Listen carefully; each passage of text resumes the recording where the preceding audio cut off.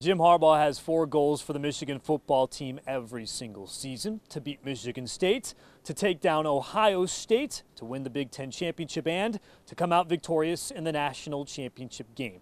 The Wolverines accomplished the first of those steps, taking down the Spartans 29-7 in Ann Arbor to improve to 8-0.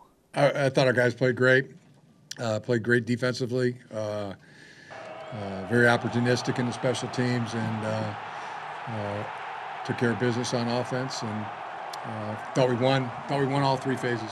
In a rivalry like Michigan and Michigan State, the bragging rights are everything. I thought Tuck was coming. That's what they said this all season, right? All them shirts. Tuck was coming. I just saw him running. The only thing that was coming was the Wolverine defense. Michigan was dominant on that side of the ball, holding the Spartans to single-digit points for the first time since 2018. Not playing scared. It's just, trusting our keys, trusting what we've practiced for the last 2 weeks, just going out there and playing ball. Everybody just shot the gas. And, it came when we came out on top. And for the first time since 2019, the Paul Bunyan Trophy is coming back to Ann Arbor. Great feeling.